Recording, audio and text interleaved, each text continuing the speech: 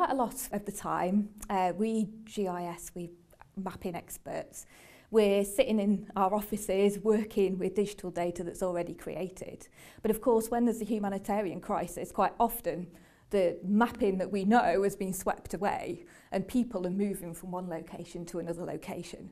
So what we need to do is create data and information about what is now on the ground. MapAction deploy volunteers with kind of geospatial data expertise to these places to provide real-time mapping support as situations unfold. Some of them are natural disasters, flooding and hurricanes, things like that. Some of them are human disasters.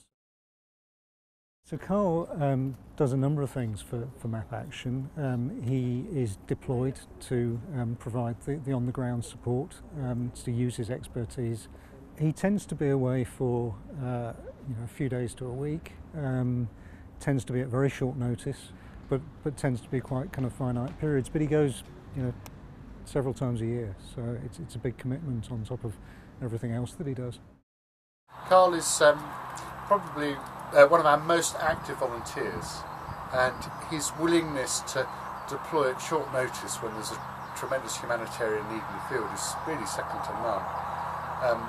Exemplified by his deployment to South Sudan after the upsurge in the civil war there, where there was a great need to track the movements of displaced people.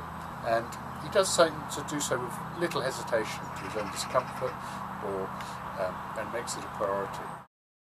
Out in the fields, he's very low profile in a sense, that he doesn't draw attention to what he's doing, but he gets on with a huge amount of stuff and is also a very effective coordinator. He's both very thorough at doing things, but also very quick at doing things when it's necessary to be quick. In addition to the contribution that Karl makes deploying overseas, Karl actually, in the background, makes a huge contribution helping with some of the technical policy aspects and is the leader of our technical policy working group. Deals with everything from ensuring we have adequate backups and business continuity plans, a whole wide range of contributions which may not be the glamorous, exciting part of the organisation, but are absolutely essential to keeping the organisation running. He's a tremendous asset to our organisation, and really we would sorely miss him if he wasn't available.